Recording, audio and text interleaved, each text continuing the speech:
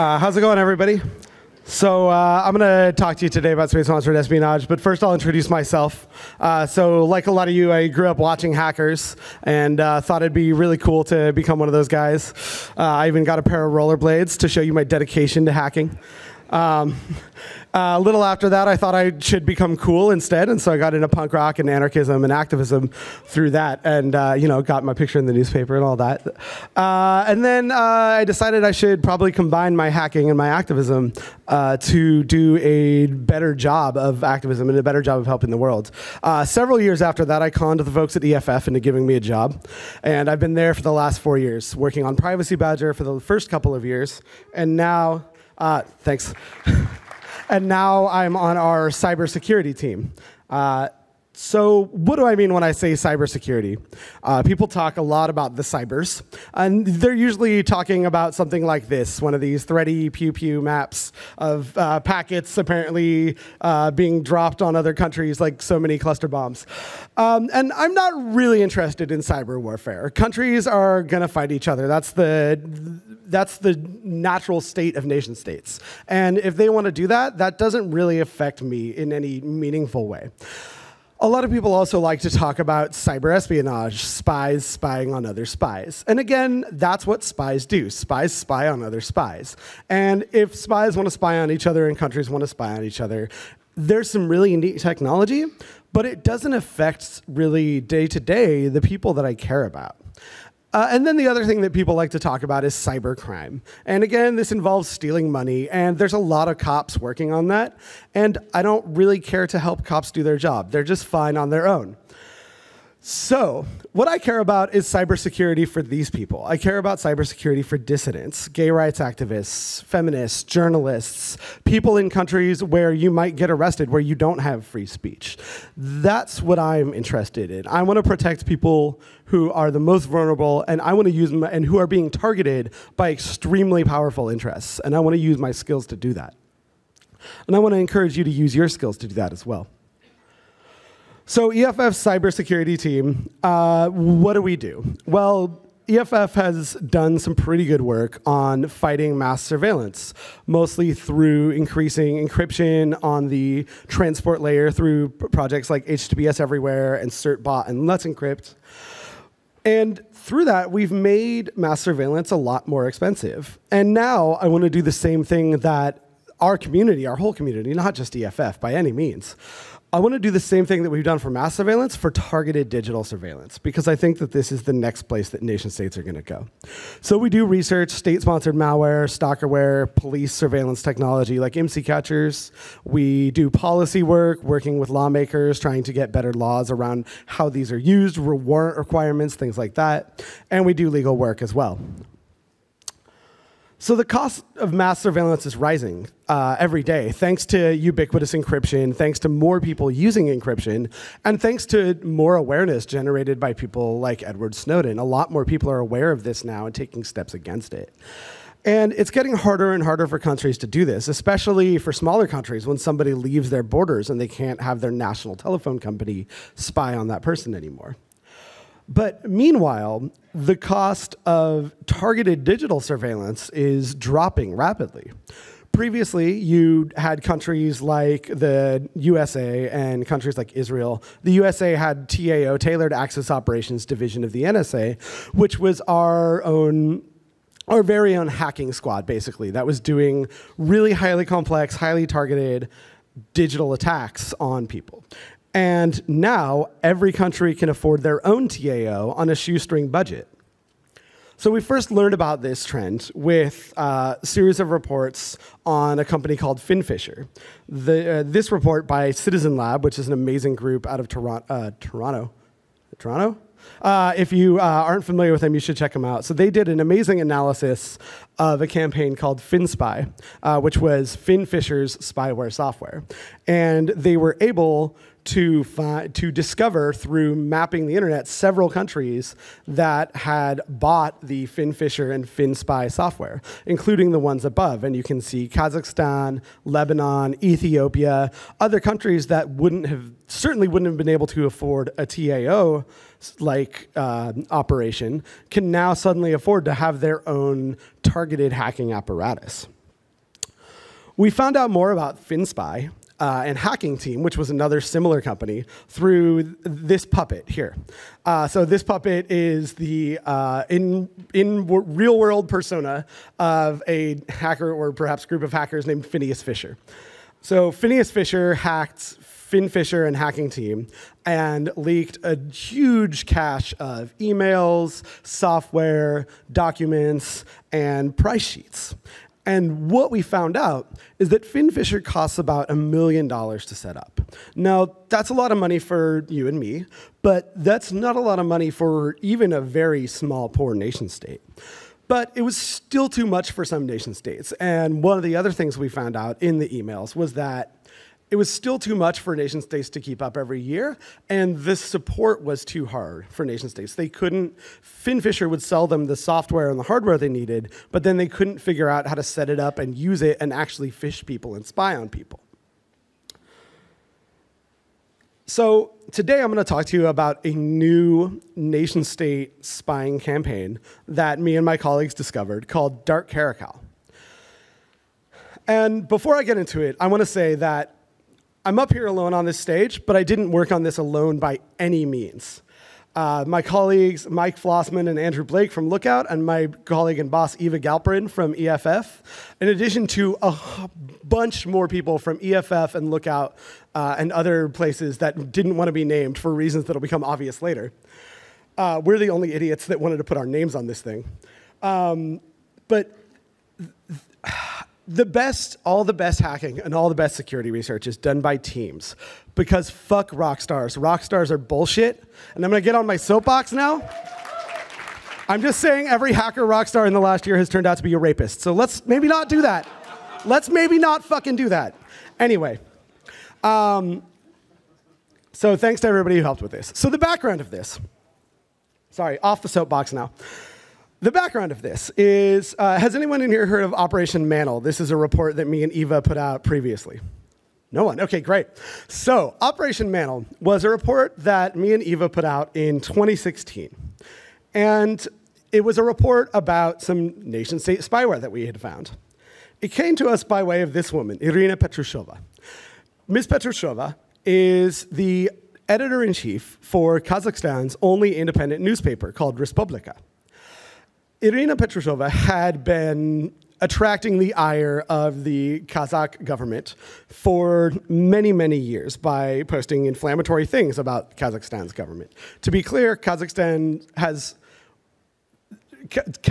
current and only ever president is not a huge fan of freedom of speech or freedom of press, as you might have guessed. So she was the target of a lot of threats, including somebody left a human skull on her door, and then a few months after that, they killed her dog, left the dog's body on her door, and the head of the dog on her home door with a note pinned to it that said, "There will be no next time." And then a couple of months later, they firebombed her office and burned it down. Shortly after that, she left the country, which was probably a smart move. Around the time she left the country, this site popped up called KazaWord. KazaWord was a site that had a huge dump of leaked emails from the government of Kazakhstan, detailing all sorts of interesting things, one of which was a plan to have a digital spying campaign against Kazakhstan's only opposition politician. Needless to say, the government of Kazakhstan was very upset about this, and they assumed that this was the doing of Irina Petrushova. So now, being that she was out of the country and they could no longer firebomb her office, they decided to sue her in US court. And luckily, she got in touch with EFF. So we started representing her, and we started giving her phishing trainings. And around that same time, wouldn't you know it, she started receiving spear phishing emails. So these are a couple examples of the emails that she got. This is a spear phishing email that was sent to her brother, Alexander Petrushov, which claims to be from a lawyer, a human rights lawyer named Eric Rushat, who's a real lawyer. And interestingly, this email claims to be a legal invoice for Bolat Atabayev, who is a Kazakh dissident and theater director, who was also targeted separately also in this campaign. And the email has a PDF attachment, which, when you open it, downloads or it runs some JavaScript saying you need to update Adobe, and when you click that, it downloads and runs some spyware, a Trojan, on your computer. So we looked into the Trojan, and we found the command and control servers, and we took apart the malware, and we wrote a whole report about it. And it's still online if you want to read it. And at the time, we concluded that this was probably the work of the government of Kazakhstan, given that all of the targets had been people who had upset the government of Kazakhstan in one way or another. And we figured that the government of Kazakhstan probably didn't do this on their own. They probably had help. And some of the indicators, some of the tactics, and some of the domains looked like they were from this company called Appin, which is a now defunct Indian hacker for hire company, basically like the low-rent version of Hacking Team or Finfisher. So we thought it was Appin. We wrote up a report. We said, this is Appin, probably on behalf of the government of Kazakhstan. Case closed. Well, a few months later, we found out it definitely wasn't Appin.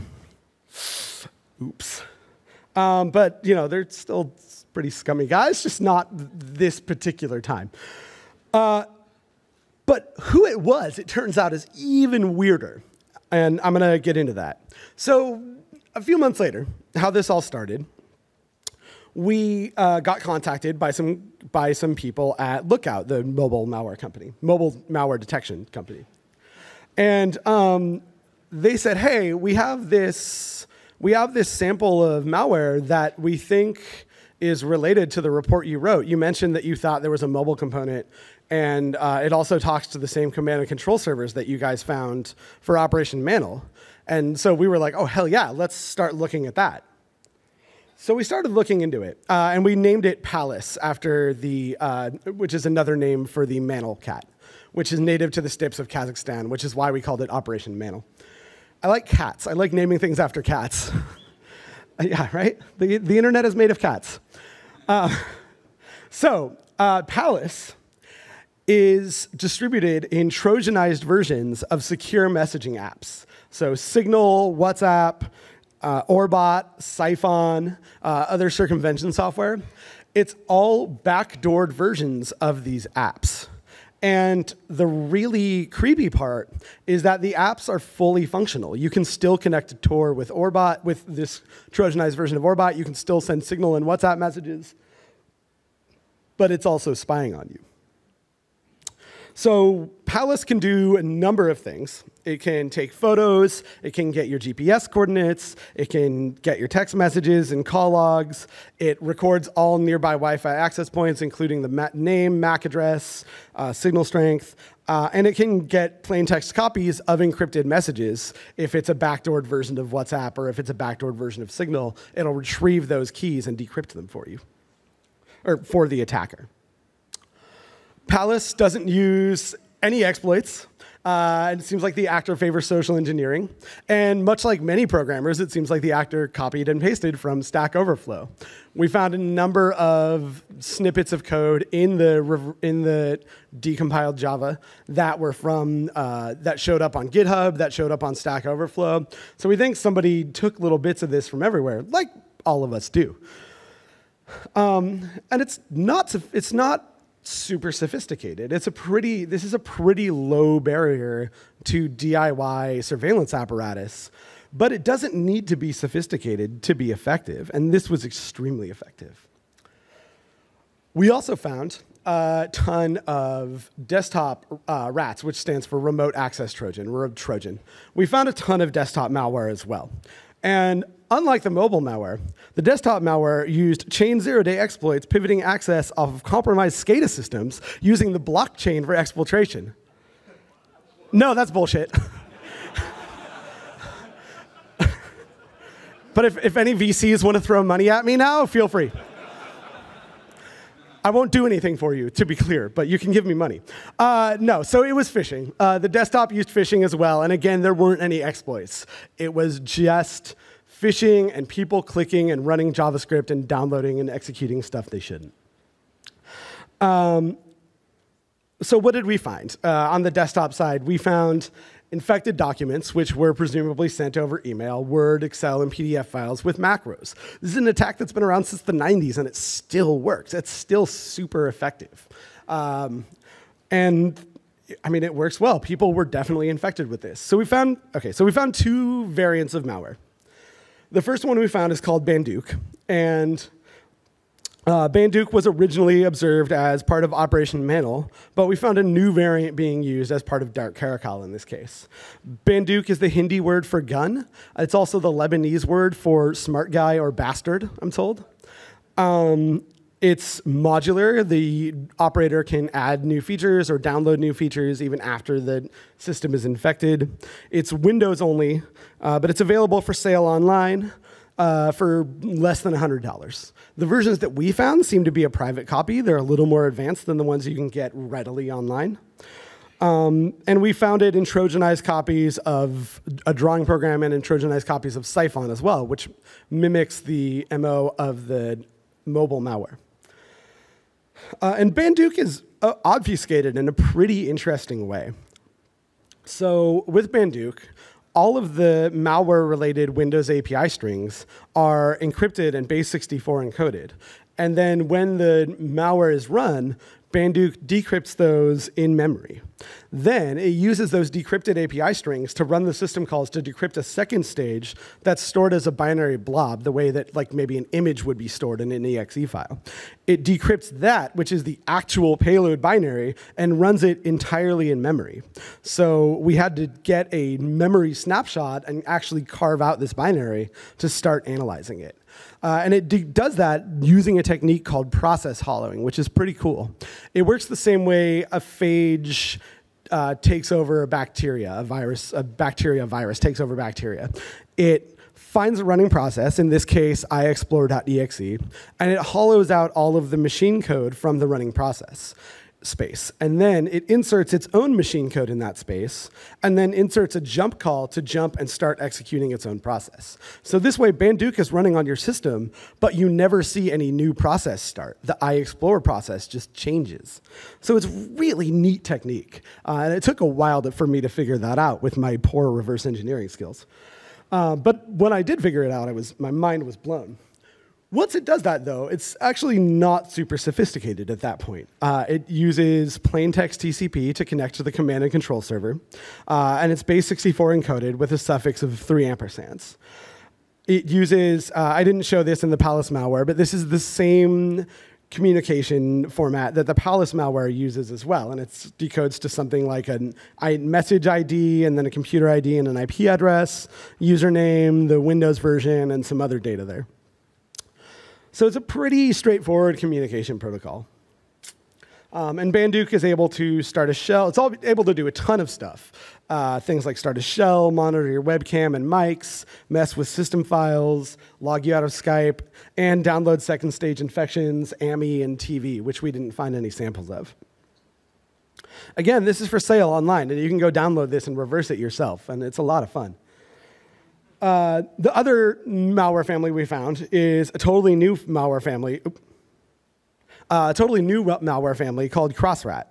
And we've only observed Crossrat in Dark Caracal so far. The version we found was marked as version 0.1, and it was released in March of 2017. They helpfully documented all this for us. And please, document your malware. It's so helpful. So Crossrat has very limited features.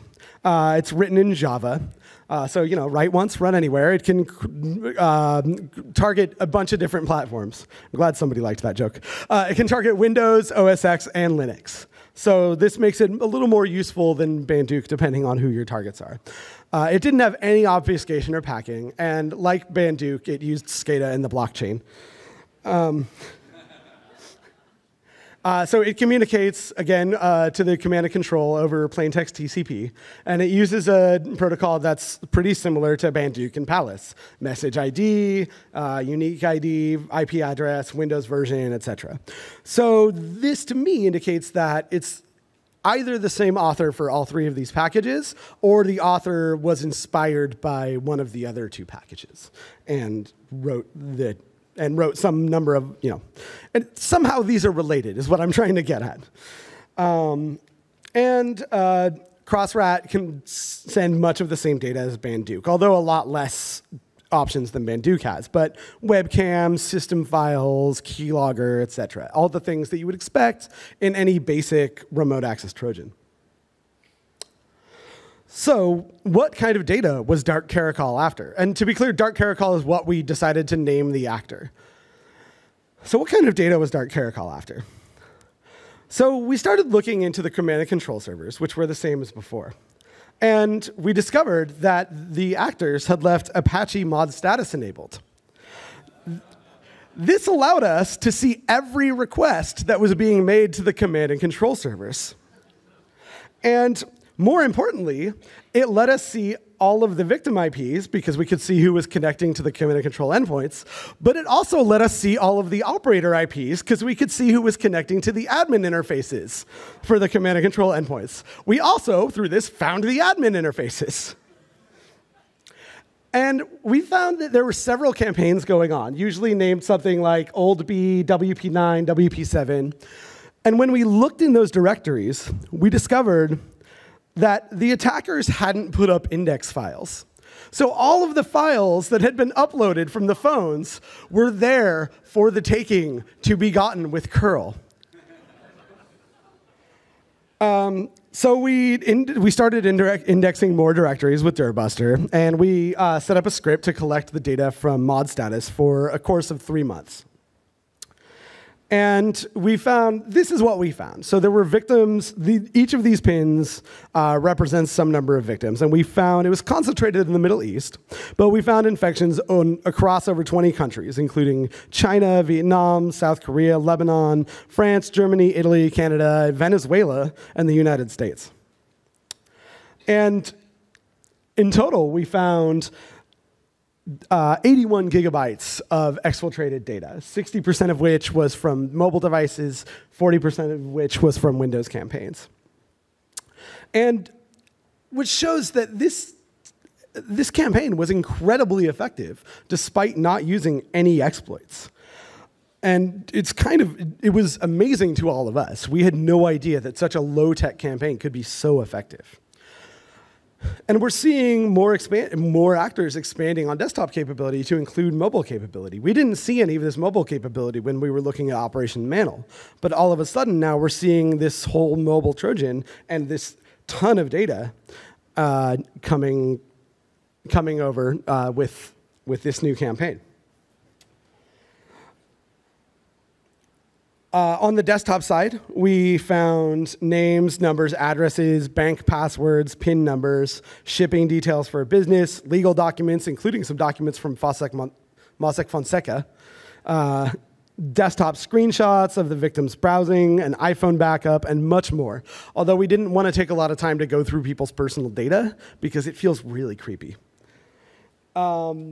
On the mobile side, this is what we found: about 480,000 text messages, 264,000 files, 200,000 Wi-Fi SSIDs, 250,000 contacts, et cetera, et cetera. Found about 450 victims just on one command and control server. And after we got out of the servers, we were told by other researchers that we had only found the tip of the iceberg as far as what was available on these servers. So, did we hack these guys? No, we didn't hack these guys at all. The operators were stupid and they left their indexes open. We didn't have to break a single law. We just used curl. We were about as elite as this kid. But luckily for us, these guys were even less elite. So what about the infrastructure and the command and control? We were able to link a lot of the infrastructure based on who is registrar information and how it changed over time. And we also had a number of other interesting factors that helped us discover more of the infrastructure that was related to Dark Caracal. So first of all, they don't use Linux on their command and control servers. They use Windows. And specifically, they use XAMPP, which is the Windows version of Adobe, MySQL, and PHP, and Python, I guess, is the other P. So being that this is a fairly rare setup for a command and control server, we were able to pardon me, we were able to use this to find other servers on the same networks. And then we were able to collaborate those servers in that they also had mod status turned on and that they also had victims uploading to the same endpoints. So all in all, we found a few servers running. We think this is what it looked like when the guy set up, right? Hi, do you want to set up a command and control? This is probably what happened. And they said, yes, we would love to set up a command and control. And Clippy didn't tell them that all of their logs and all of their exfiltrated data was going to be open to the public. Looking at the whois information listed for Adobe Air, we discovered about 10 other domains here, most of which were hosted on Shinjuru, which is a pretty well-known bulletproof hosting provider, basically a hosting provider for criminals and spies. Most notable in that they were just in the Mueller indictment for hosting much of the Russian infrastructure. So we used this to fingerprint Dark Caracal's infrastructure. We looked for anything on Shinjuru that was running XAMPP, and then we looked at that for anything that further matched the fingerprint of our guys. And we were able to identify a bunch of infrastructure, with AdobeAir.net here being the main server, the first server that we found, and the main server that had the most data. As we were profiling this, we found some pretty interesting stuff. We found this page, secureandroid.info, that very secure. That hosts a lot of apps like WhatsApp Plus, Telegram Plus, Signal Plus, Orbot Plus. Quality is better than the original. These are enhanced versions, it says. This is where the malware came from. We downloaded some samples from here, and they matched the samples that we had found previous to this. We also identified some phishing domains like this one, tweetsfb.com. While analyzing secureandroid.info. We think that they were using this to harvest Facebook credentials and then get on Facebook groups, real Facebook groups, like a number of groups they had created called Nannies, and then a number after them. Nannies 2 is this one, and I have no idea what that means or what it stands for or anything. It makes no sense to me either. But they had real people on these groups, and they were putting out links to TweetsFB and links to secureandroid.info. We also saw text messages on the victims' phones that would say something like, hey, I want to talk to you, but we need to talk securely. Can you download this app from secureandroid.info so we can speak more securely?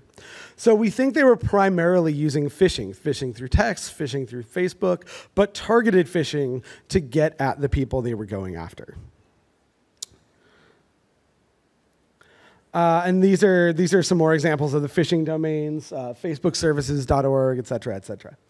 And we found a lot of these on VirusTotal as well. These guys had been pretty prolific and not very good at covering their tracks for a number of years.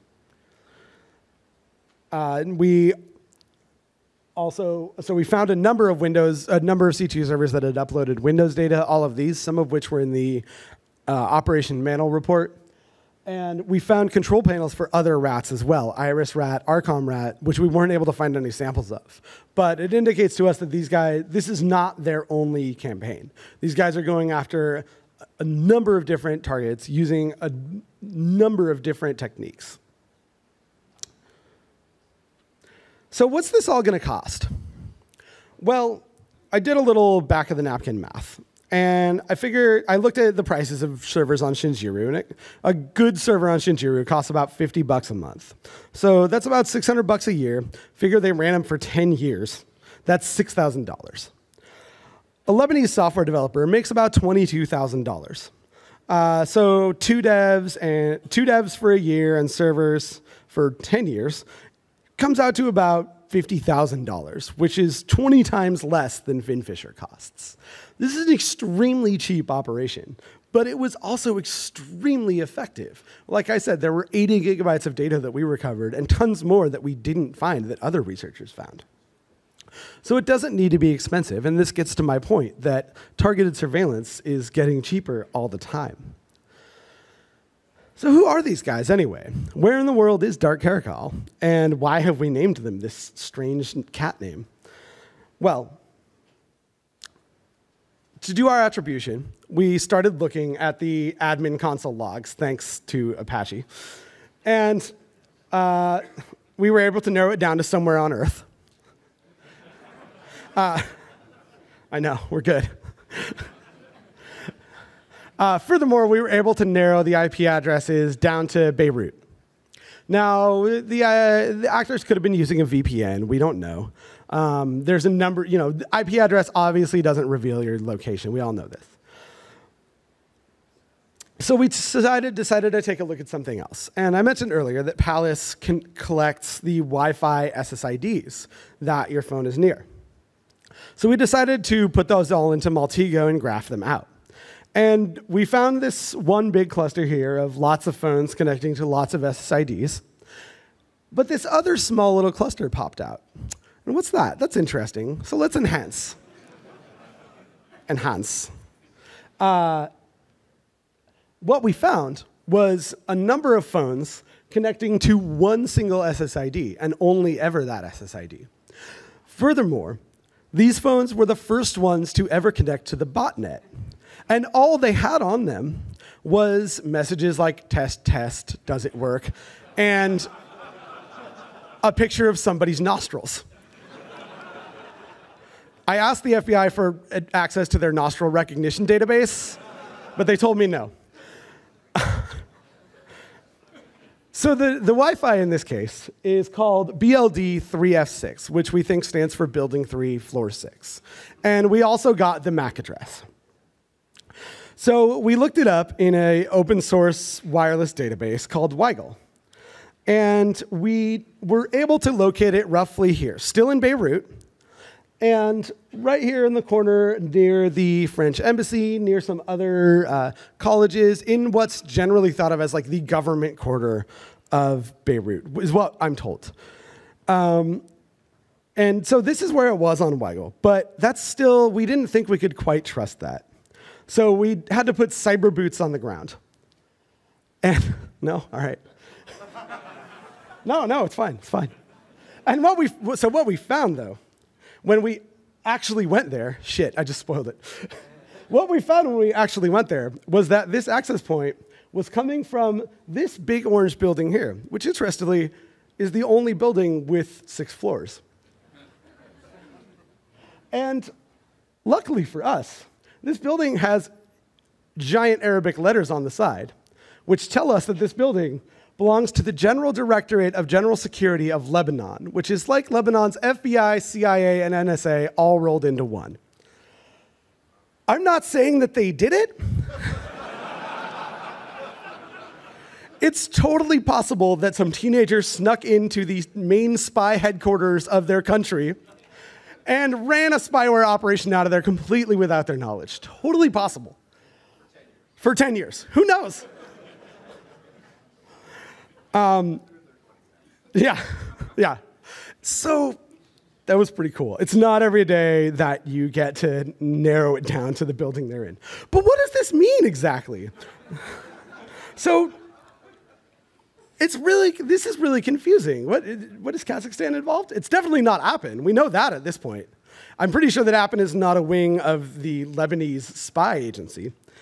So what the hell is going on here? Why are these people spying on Kazakhstan and Lebanon and people in Venezuela and people in the US and everywhere?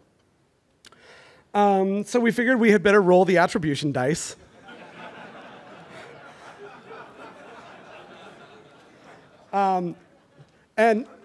Okay, so is Lebanon behind Operation Mantle? Is Lebanon spying on the Kazakhstan, on the Kazakhs? Doesn't seem super likely. Are Kazakhstan spying on the Lebanese?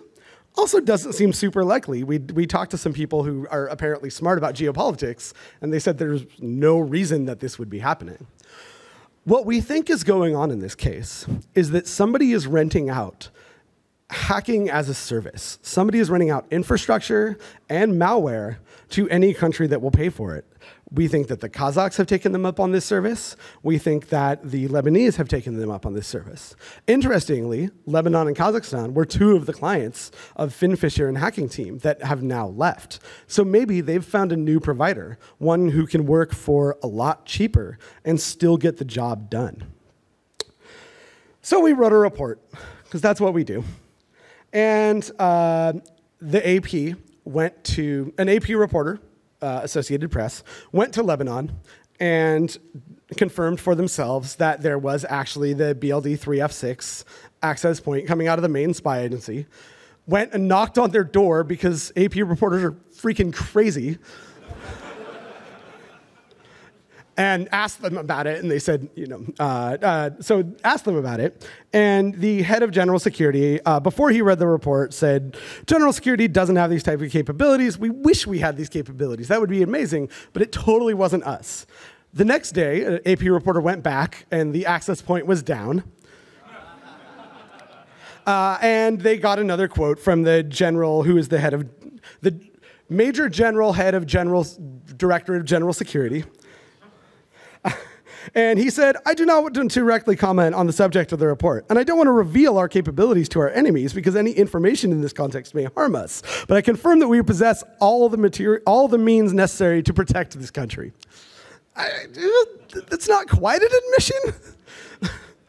He went on to call us a CIA and Mossad front, both at once, which is pretty cool. I didn't know that I could work for both, but I should be getting a lot more paychecks. So what happened to us? Well, I obviously didn't get kidnapped because here I am. I ended up on a beach in Mexico.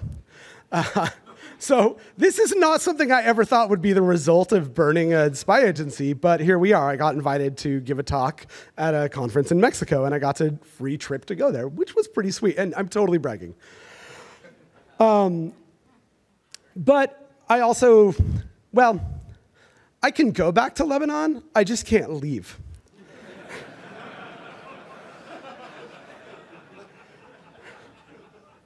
So why should you care about this? I've told a lot of funny jokes, but this shit is important. It's really important. As hackers, we have a choice about what we do. We can either go work for a corporation or we can work for spies. And we can use our powers to make money and eventually get ground down like Charlie Chaplin inside of this giant machine. Or we can do what we have done in the past. I was really inspired growing up by the Hacker Manifesto. And specifically this part. This is our world now, the beauty of this electron and this switch. We make use of a service already existing without paying for what could be dirt cheap if it wasn't run by profiteering gluttons. They call us criminals. We explore. They call us criminals. You build atomic bombs. You wage wars. You murder, cheat, and lie to us and make us believe it's for our own good. Yet we're the criminals. That really spoke to me when I was growing up. And it still does. And now, the people that used to call us criminals want a piece of us. The military-industrial complex and spy agencies want us to go work for them, to help them go bomb other people. Companies like Finfisher, companies like Lockheed Martin are suddenly all about hackers, when just 10 years ago, they wanted us all in jail. And I say, fuck that. I want to be a hacker. I don't want to work for the rich and the powerful. I want to hack for people that need our help. I want to hack for people to free themselves. Let's go back to being hackers. We can still fight powerful adversaries, and we can still outsmart them.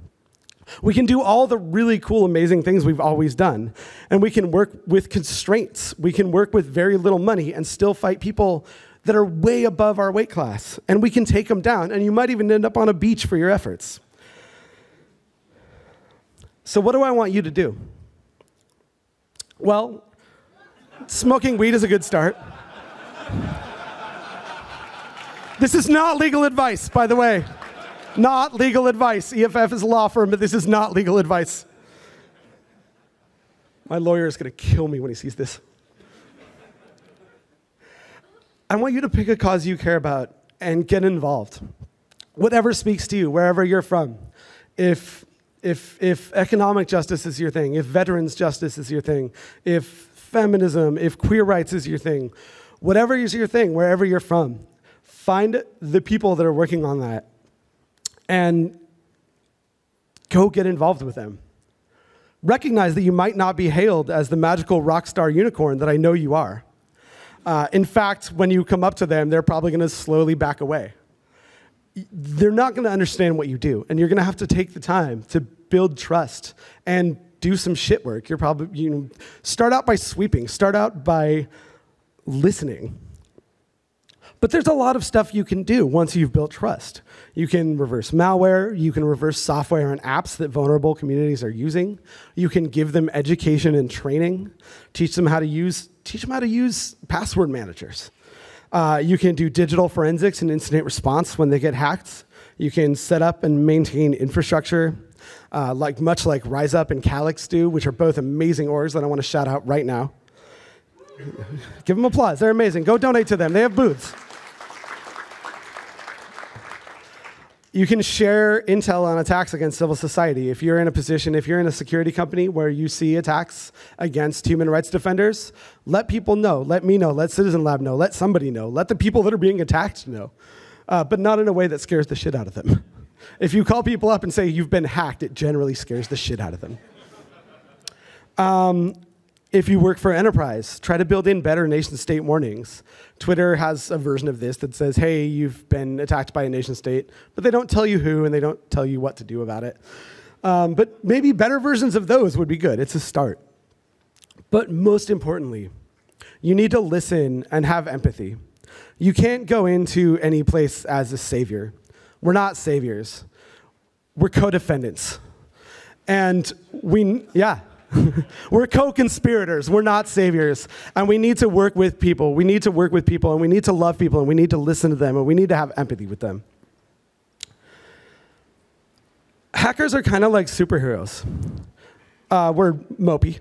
But we also have a lot of powers that most of society doesn't have. We're really powerful. We can do things that people can't dream of. We can take an entire country offline. And we have a choice about how we use those powers.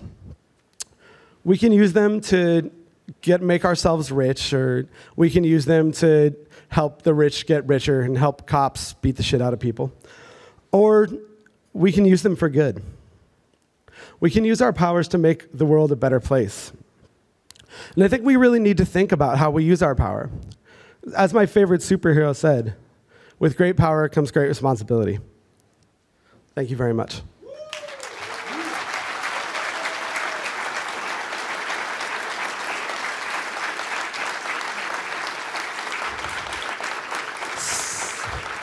So some quick shout outs to Nushi, Evaside, Flossman, Andrew, Mike, and the rest of the Lookout team. All of my colleagues at EFF and Freedom of the Press Foundation, Radical Designs, Alex Kaida, Evil Tech, SupG, Smarts, the whole Hack the Zine and Hack Block crew, Gemini, Matt, Martin S, Sequoia, and VHC, Virus Total, Joe Sandbox, Hexrays, Kaspersky for donating free shit, and everyone else who asked not to be named for what are hopefully now obvious reasons. And thanks, last but not least, to all of you and the Circle of Hope. So, questions. I think I have 2 minutes? I have 2 minutes. So like one question. Or come find me afterwards. Thanks a lot.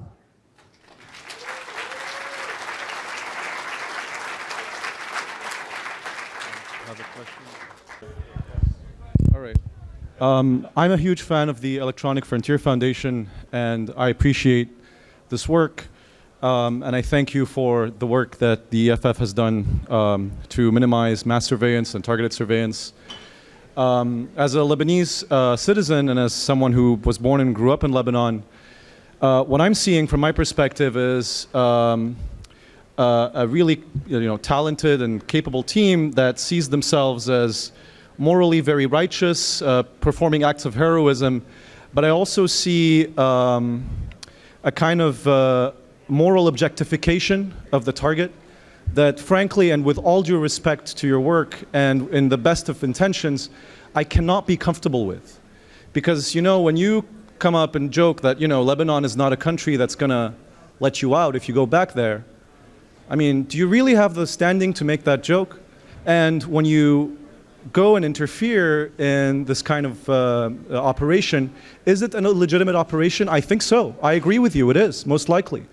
But do you really understand the geopolitical context of a place like Lebanon? Do you really think that you can use the same framework that you use to evaluate something like the NSA, something like the GCHQ? I know that the EFF could have these capabilities. I know that you are competent. But the fashion in which you present this work, I mean, how can you be so blatant in labeling yourselves as heroes and so dismissive and shallow, or as it seems to me, to analyzing the context of these operations, the context of Lebanese politics. I mean, we don't even know who these targets were. We don't even know what the legal framework was. We don't even know what the security framework was. I grew up in Lebanon. I went through 3 wars before I was 18. You know, it's not the United States. And so how can you, I mean, what is the due diligence with regards to this stuff? Thank you. Yeah. Thanks, Nadeem.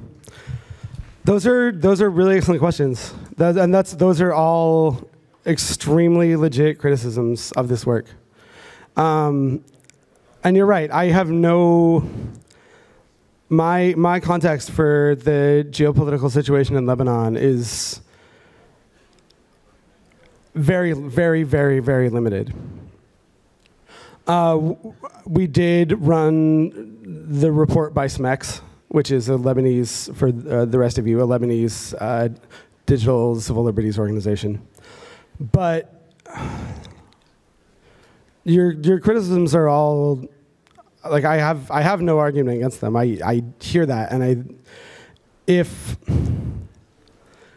I'm propping up Western exceptionalism with this talk, I would feel really shitty about that.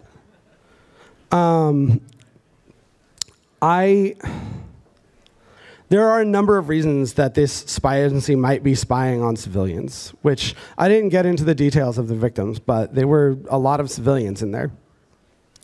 And I don't think that any spy agency in any country should be doing that.